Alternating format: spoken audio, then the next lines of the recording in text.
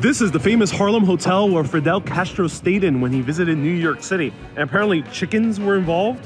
Fidel Castro was speaking in 1960, I believe it was, at the General Assembly of the United Nations, and he wasn't as welcome as the guy who took over Cuba with the heads of state down at the Waldorf Astoria downtown. He was invited by Malcolm X to stay at the Waldorf of Harlem, which was a Hotel Therese at the time.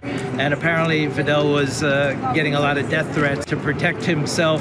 Legend has it that he had chickens killed in his presence so that he can know that they weren't poisoned and prepared in front of him. And that story lives on. Stay hungry, people. Yeah. Stay cautious, my friends.